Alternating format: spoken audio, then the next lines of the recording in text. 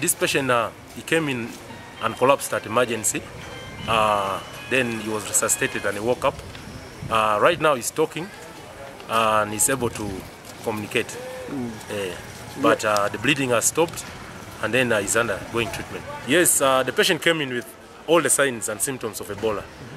He came in with bleeding from the nose, bleeding from the mouth, the ears, and then the anal orifice. Yes, he gave us information that is one of they escaped 3 of them from Mubende about 4 days ago. When they escaped, they used the routes. These routes which are crosses direct from where? From Mubende to Masaka. So they reported that one person has crossed to Tanzania, one of the friends has crossed to Tanzania, the person they escaped with.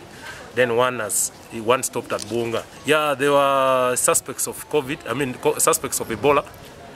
They were in the isolation unit. That's where they escaped from. Well, we have had about 5 suspects of Ebola hemorrhagic fever, of which 3 samples so far have turned negative. The 2, we are still waiting for the result. 1 we have just got today, of which we have picked samples and have taken to UVRI for testing. Caution to the public right now is for them to be alert. Anyone who is presenting with signs and symptoms of Ebola, people who have fever, they are presenting with bleeding from any opening,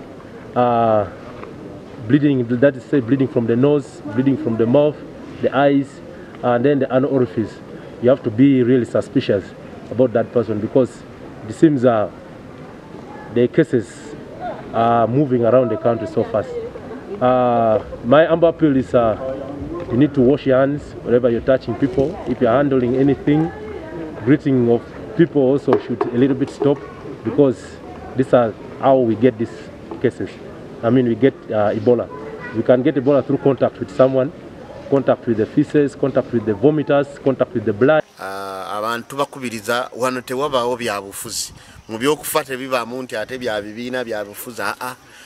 tugoberera amateeka abebyobulamu ge banatugamba tusobole okwetangira kubanga omuntu yenna okuba ow'amaanyi weetaaga okuba omulamu weetaaga okuba omugagga tukyalwana na byabugagga ate n'ebyobulamu byeyongedde kutabuka so kati nsaba bannayuganda mwenna kino tetukisaagiramu ate tuleme kuddayo mu lockdown yatuyisa bubi kubanga olwo kati ebyobulamu bwe biba bitabusa ate bitandika okunyigiriza ebyenfuna government of course ng'omulimu gwayo ebisinga byagiremadde of course naye egezeeko first of all sente okuzikozesa obulungi kubanga bayisa sente kati nawedde bayisiza oba obuwumbi 9 naye ojja kwebuuza wawe bugenzi ate wakusobere ngeza covid abantu bangi abantu bafa naye ate mulimu abafunamu sente n'ogamba ono azimbye apartment azijje mu sente ez'abantu abafa so kati ebintu ng'ebyo abantu babeeremu n'omutima ogwo naye